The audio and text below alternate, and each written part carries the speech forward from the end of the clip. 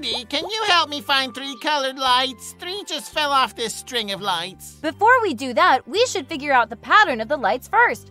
Watch this. Hey! Look carefully. Can you find the core of this pattern? Look, after each yellow light, there are 2 red lights. And then a blue one. Let's circle these 4 lights. This is the core of the pattern. So here, there must be a yellow light, a red light, and a blue light. This is the second repetition, and this is the third. Now give it a try. The pattern of these colored lights is yellow, red, red, blue. So what Momo needs are 2 red lights and 1 blue light. Here, I found them. Now look, Dundee, here comes the part I'm good at. Ta-da! It's all set up. Hey, Dundee. Yeah.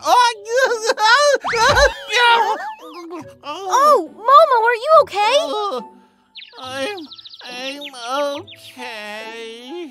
Momo, are you sure you're okay?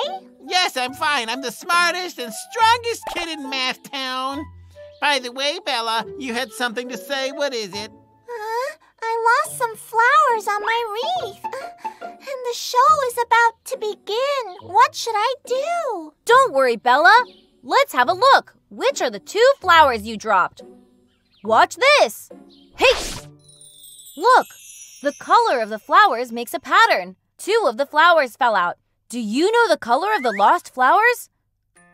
All we need to do is to start with any flower and carefully check for the pattern. Red, purple, yellow, blue. Red, purple, yellow, blue. Red, purple. So the next must be yellow, and then blue. Now give it a try. The pattern of my wreath is red, purple, yellow, blue. So the color of the 2 drop flowers should be yellow and blue. Bella, I know where your flowers are.